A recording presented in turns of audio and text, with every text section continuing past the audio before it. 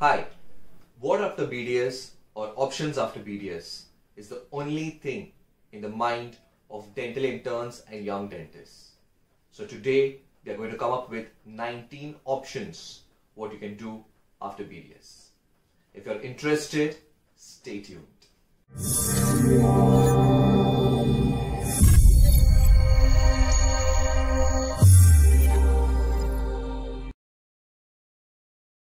Hi, I'm Dr. Satish Kumar and this is Kaizen Dental.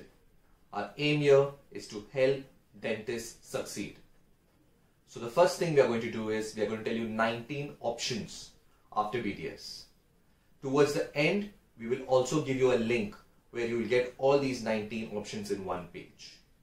And the third thing is we will explain you how do we feel you should go about sorting these options. So let us begin. We will be dividing all these options into clinical or dental options after BDS and non-clinical or non-dental options after BDS. So first, let us start with the clinical options after BDS. Option number 1, MDS. Everyone who does BDS and is interested in clinical dentistry always gives a thought to whether he or she should do MDS. For that, we have created an entire set of video known as MDS Yes or No. If you have not checked it, later go to the description and check it out. The next option is if you are not interested in MDS or in specialization and you want to get into general dentistry, we always suggest joining a private clinic as an associate to get a hang about how clinical practice is done in the private sector. So joining a private clinic is your option number 2. The third option is joining a college as a tutor or doing junior residentship or housemanship. When you're working as a tutor, you are usually fixed to a specific department and that job is given to you directly by the college. You may be working there for years also. However, when you join as a junior resident, usually it is a 6 months or a 1 year contractual basis.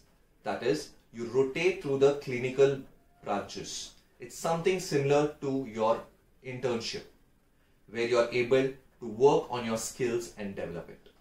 Once you're confident about your basic work, you can join a trust or a small hospital with a dental setup, where you do everything from diagnosing the patient to treating the patient on your own. If not that, you can join one of the corporate places like a Colgate or a Lancer and Tribro, where they have clinical setups. The advantage of that is you can continue working there even after you put your private practice later on. So the next option is putting your own private practice. But what if you do not want to put your own clinical setup? You can go abroad for a permanent or a temporary basis and you can do clinical practice out there. If you're staying in India, the other option is to join the Army Dental Corps. But for that you need discipline and focus. If you do not have that, you can join other government jobs like BARC and the railways.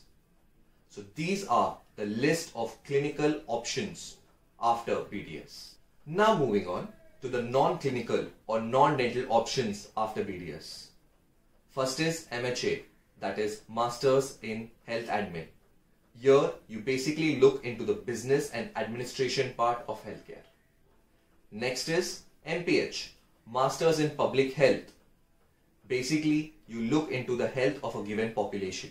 You can join an NGO, government jobs and jobs in UNICEF and WHO and so on. We have created a video about MHA and MPH. Do not forget to check it out in the description. If you however think you have a scientific bend and you like research, then you can try clinical research. If not clinical research, you can try pharmacovigilance. It is basically a small niche in clinical research. We have made a video about it as well. So do check that out. Then there are options in medical transcription or virtual scribing. A lot of jobs are currently available in that particular field. If not that, you can join an insurance company and eventually get into medical underwriting. Then comes the current craze, forensic dentistry. These are the healthcare related options in India. if you're not interested in staying in India, you can go and do MPH or MHA abroad. Then the options which take you completely away from the healthcare system. The first option in that is MBA. You can do a plain MBA or you can do an MBA in marketing or finance or any other topic. What if you want to serve the nation but not as a dentist? You can give a UPSC exam and you can become an IAS, IPS or IRS officer. So these are the 10 non-clinical or non-dental options after BDS. Before we move forward, if you're liking this video, please do not forget to hit the like button. And do not forget to subscribe to our channel because we will be explaining most of these options in detail in our further videos. This entire list of options which we have stated above is present in a link which we have given in the description below. You can go down there and click on it.